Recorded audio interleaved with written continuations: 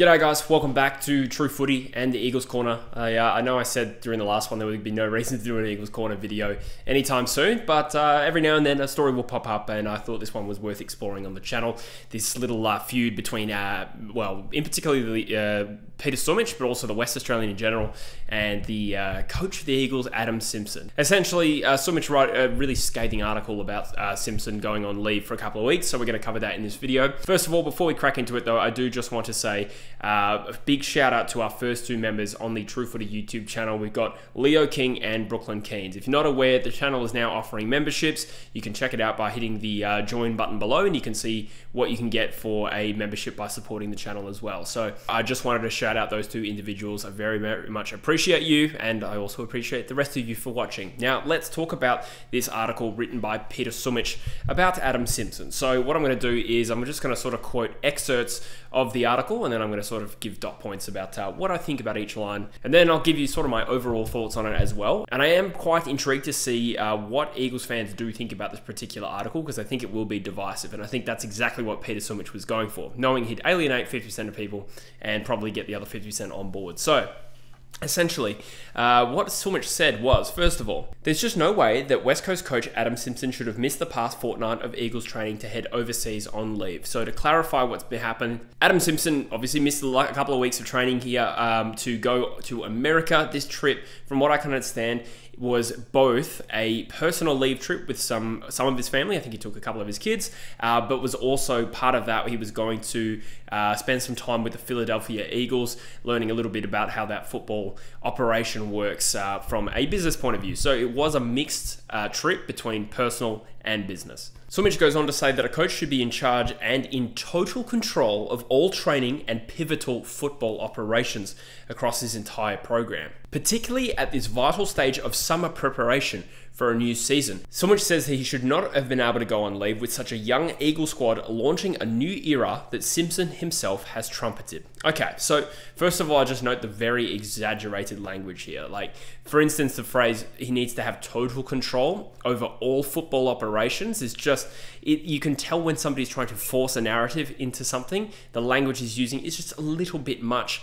I also would challenge the words vital stage. Maybe that's my own ignorance here, but in terms of where we're at in the preseason, right before Christmas break, what actually makes it the most vital stage of the preseason right now, as opposed to, when they first come back and go through all their testing again, as opposed to like right before round one? Why is this more important than others? I think he's just kind of thrown that in there to make a point, but we'll keep reading. Sumich then goes on to say the besieged coach then missed some crucial end of season player reviews, which is interesting, leaving those delicate assessments of individual performances to wellbeing manager Drew Petrie. Simpson instead holidayed at his Margaret River retreat in the immediate aftermath of this controversial survival, although he did apologise to players ahead of the Best and Fairest awards. Now, first things first, I've been a manager before in a retail but like workplace environment. I know it's not the same thing as being a senior coach, but delegating certain performance reviews was not a very uncommon thing. The way you would do it was generally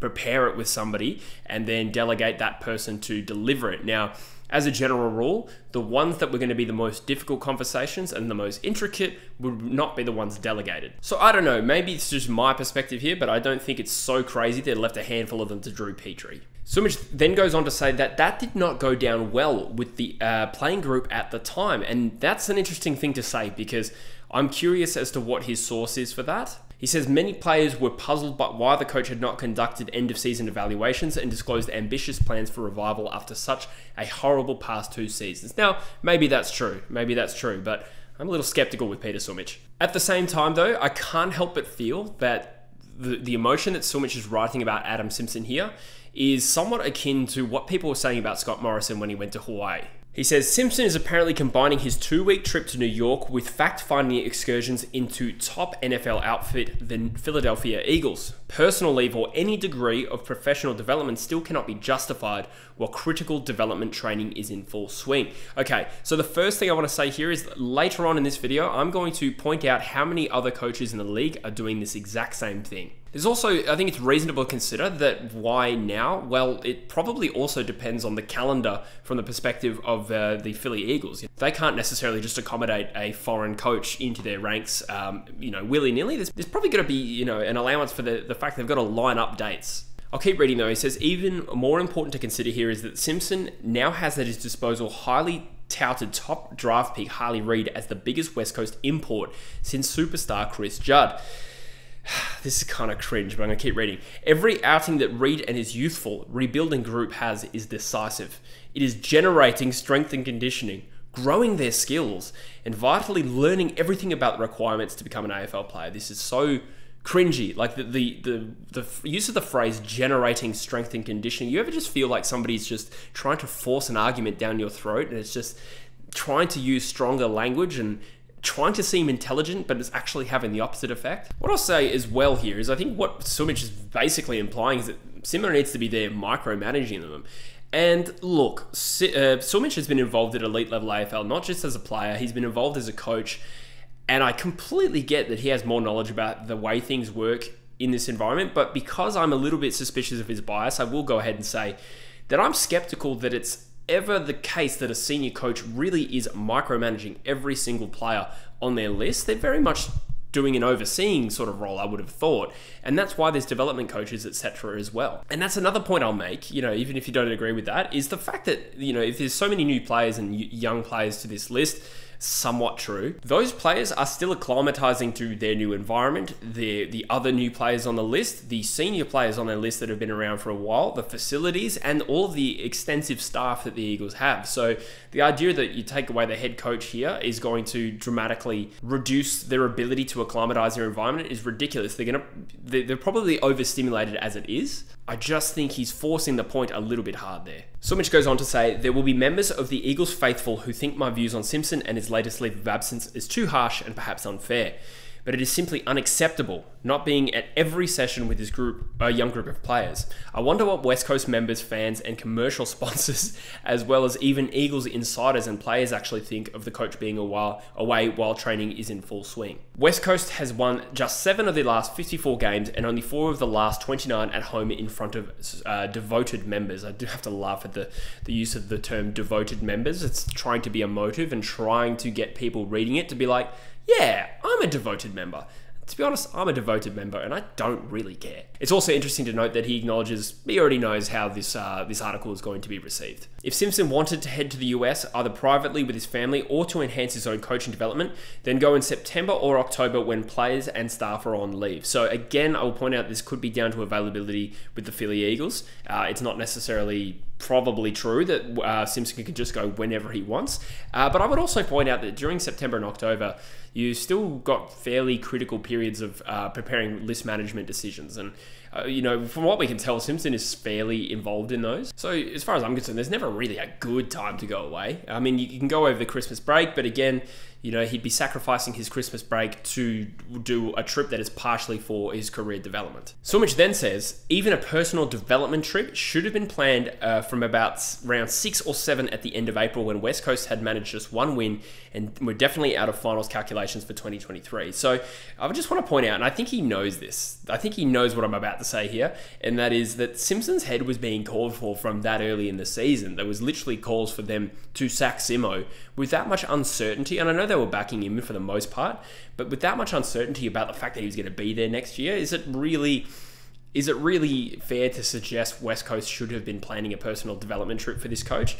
I think that is deliberate ignorance. Okay, so that's most of Sumich's article. I want to point out the other coaches that have done very similar things this offseason. So Adelaide coach Matthew Nicks and Adam Kelly, their head of football, opted to go to New Zealand to, I think, spend time with the All Blacks, or New Zealand rugby generally. Adam Kingsley from GWS has gone to America to spend time with the Miami Heat, Miami Dolphins, and the Florida Panthers, and then he's going to Boston and Philadelphia, so we're seeing a trend here with other coaches. Sam Mitchell is going with Adrian Hickmott to go to Tottenham in the Premier League. Alistair Clarkson has gone to the US again, and apparently he is going to the West Coast, it just says.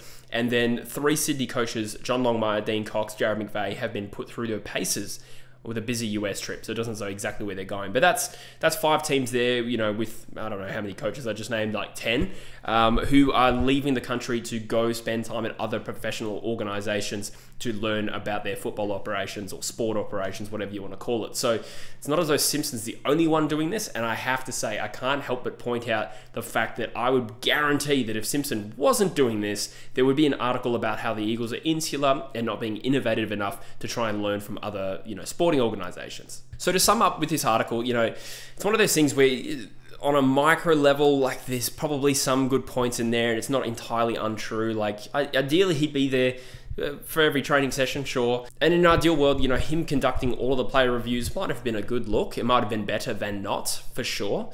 But the emotional diarrhea that was coming through this article really just undermined Sumich's point. And I will point out that Sumich is the guy that missed out on this job due to Adam Simpson winning it. It was down to those 2 guys.